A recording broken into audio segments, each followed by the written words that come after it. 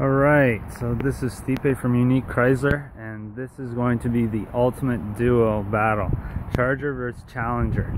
Now, I did do a video with Challenger versus Charger, and I talked about the differences between the exact same scat packs. They were both destroyer gray, Challenger and Chargers, and I did a video explaining the differences and the main differences between the two.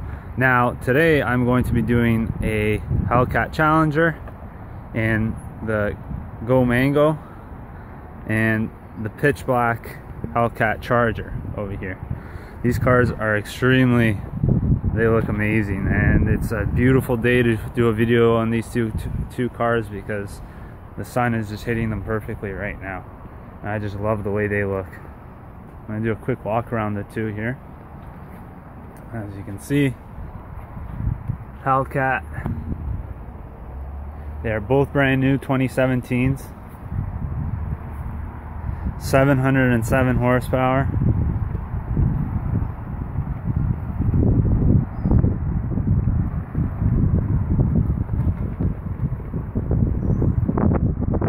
Now, something to keep in mind on a 2017 Challenger and Charger, actually what's different is this back emblem. Actually, now they have the Hellcat logo next to it, as before they did not.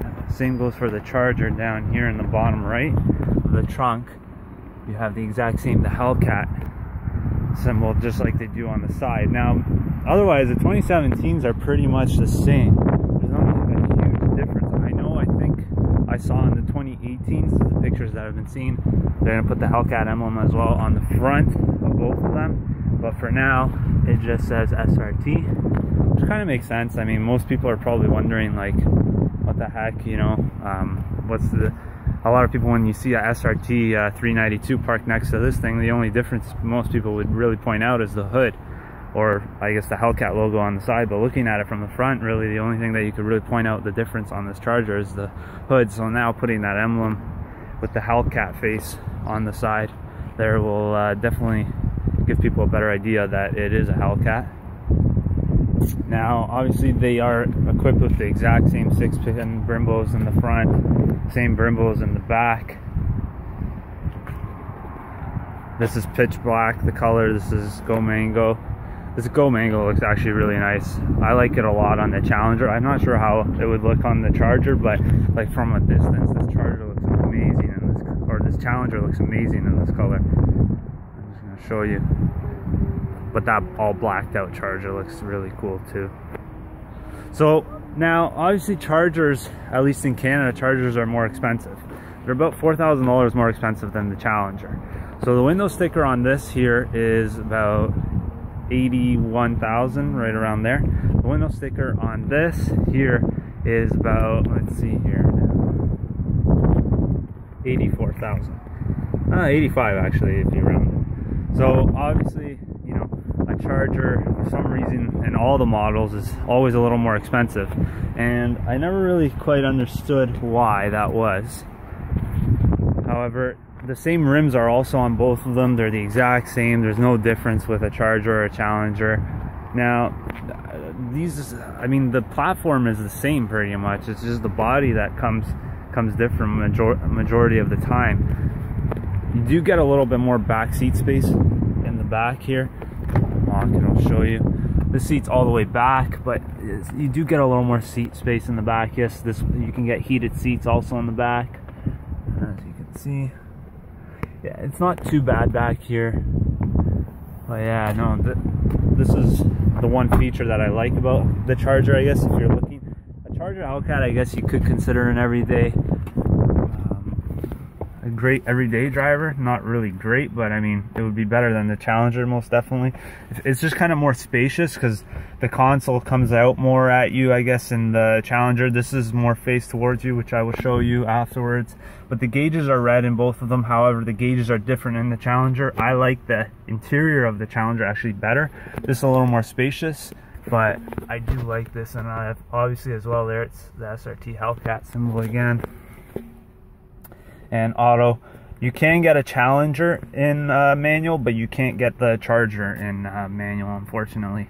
It's too bad, but yeah, you do have the paddle shifts, which respond amazing with this 8-speed automatic. Sunroof. This has a sunroof as well. This is an automatic Challenger actually. I thought if I was going to do a review, I should probably go with the two most similar ones I could probably find.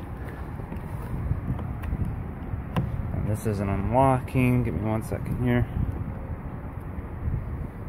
I got two, actually I got 4 red keys today with me. It's not every day that happens. And sorry guys, I was just trying to figure out why the key, I had the wrong key. I couldn't figure out why it wasn't opening. But here you go. As you can see, the interior much more different. These gauges, I don't know, something about them just pop more to me. I guess it's the font too, I like a little bit better. The steering wheel though, exactly the same. Paddle shifter is exactly the same. Shifter knob, everything is the exact same, except for really this angle's towards you and this, and obviously the vents are a little bit different, as you can see. Focus quite really, but yeah, I know this is pretty much how they look on the inside of the Challengers. They're all the same. Same goes for the Chargers actually. Same leather seats are in the Charger as well. But as you can see, the back seat is kind of a little bit more tight. It's not much tighter, but it is a little bit more tight. As far as emergency brake goes, it's down here. I know for the manual, a lot of people don't like that that's there. They're like, why isn't there a handbrake?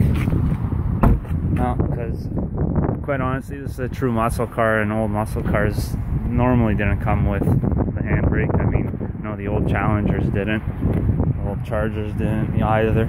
But these are, I guess, a great representation of what true American muscle is. They're big, heavy cars, a lot of power, and I mean, for a full-size sedan, this car goes, especially the Charger. I have to say, I mean, there's a lot of coupes obviously that are quicker than a Challenger. However, a 4-door sedan, this is one of the fastest out there. I mean, it was the fastest out there when it came out, and there's no surprise why. I mean, 707 horsepower is a lot. I know guys who come in though afterwards and they go to dyno their cars a week after they got it, and they go to me, well, there's more horsepower than that. And I believe it. I do believe it, because you know, I'm sure FCA kind of limits that, but the bare minimum is probably 707 horsepower. Now, let's fire one of these up. I'm not sure which one. Okay, it's going to be this one. So let's hear the Challenger fire up. You'll hear the difference now in exhaust notes as well. So here we go. Challenger.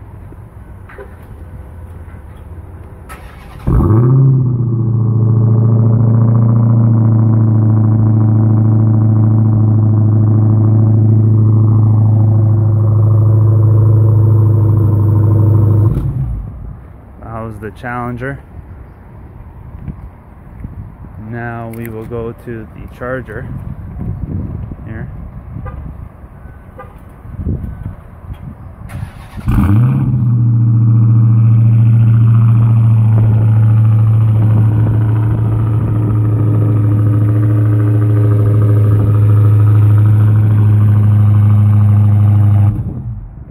So that's the main difference between these two, I'd say. A lot of people say, well, they sound similar. Yeah, the engine, like, tone and everything is the same, but to me there is a little bit of a different, like, I don't know, it's almost like I feel like the Challenger is a little bit deeper and the Charger is a little bit higher in the pitches.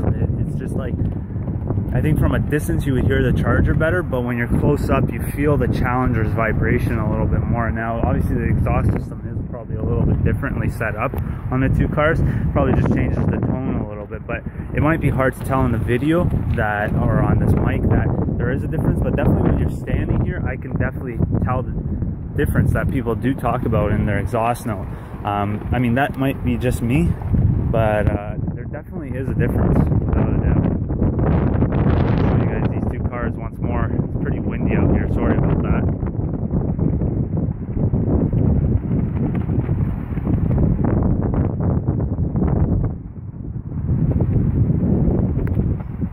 And as far as the hood goes, the hood setups are the same on the two. I mean, I guess the difference here too is the Challenger is missing a light bulb there, as you can see. Now that's obviously for the intake. Supercharger, this does not need that because it has a little bit of a more wide open grill, I'm guessing. But yeah, that would be one of the things. I mean, I know at the dealership here at Unique Chrysler, we always get people going, oh my god, it's missing a light bulb. And no, it's not. It's just the way it came from the factory. And yeah, you can take out the other side light bulb too and use that as an intake. I know guys do that very commonly. Yeah, over 1400 horsepower I'm looking at right now. Alright guys, this is Steve from